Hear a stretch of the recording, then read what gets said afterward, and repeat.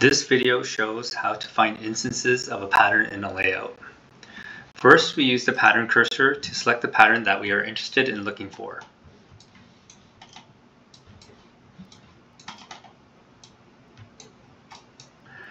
As we move the pattern cursor around, the selected pattern definition is displayed in the Properties window.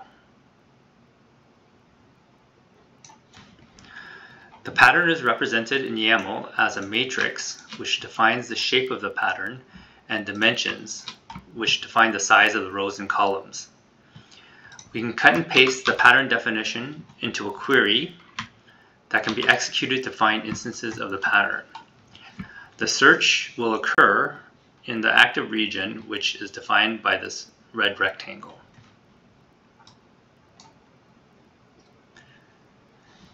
Once the search is done, we can use the mouse to navigate to the matches or go directly to each match using the search results window.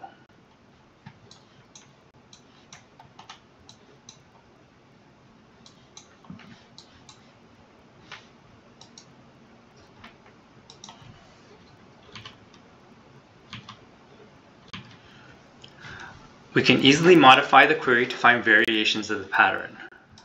For example, if we comment out the dimensions and run the query again, we will get all variations of the pattern that have the same matrix but different dimensions.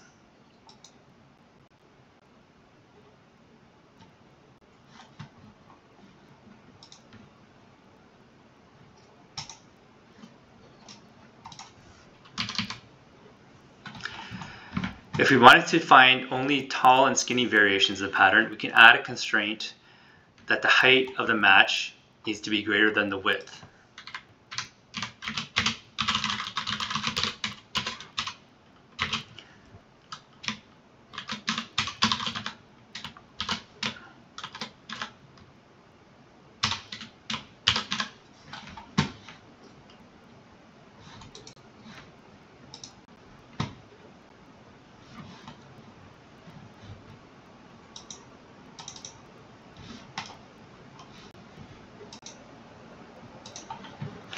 As you can see, PatternExplorer makes it easy to find patterns in a layout.